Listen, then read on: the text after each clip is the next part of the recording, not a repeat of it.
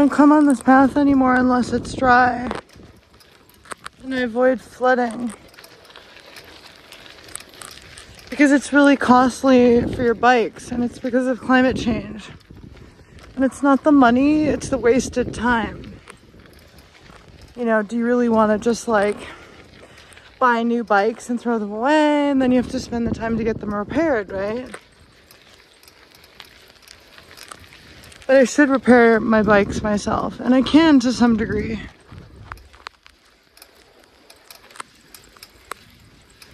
It's another one of those actually dumb things that I don't do that someone should bring up if they want to criticize me and be like, doesn't Amy know how to fix bikes better by now?